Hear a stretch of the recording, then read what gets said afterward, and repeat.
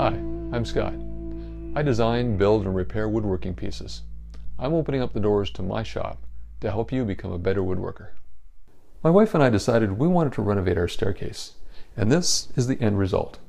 We started off with a stair system where we had golden oak handrails, newel posts, and spindles, as well as really worn out carpet. What we were looking for is something that looked more traditional.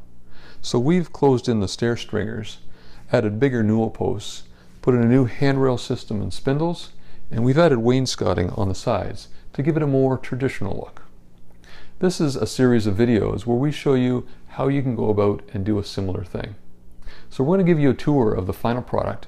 We're also going to show you some before and after photos and a little snippet of each of the videos so you can understand the resources you can use to do something very similar. Before we get into the tour, I just want to remind you, if you use the subscribe button in the bottom corner, you can subscribe to the channel and you'll get notified of when we put out new videos.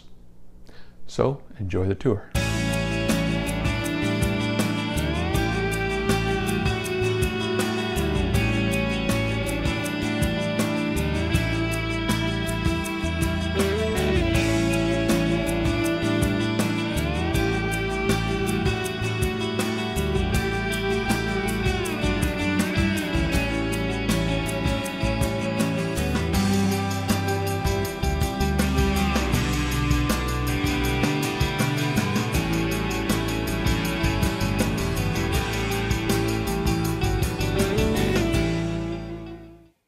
Here are the phases of the project, each one covered by a separate video. The first video shows how to close the stair stringers by cutting off the ends of the treads and building up the stringer. The next phase was to hide the mess on the outside of the staircase. In this video, you see how to install wainscoting on angles.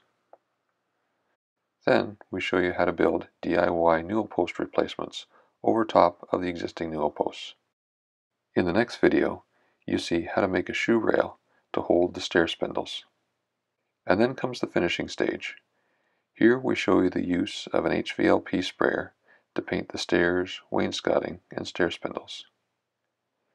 In the last video, you will see how to install handrail and stair spindles. Before I show you the progress photos, I want to let you know all of these videos are in a playlist so you can watch them in sequence. The link's at the end of the video.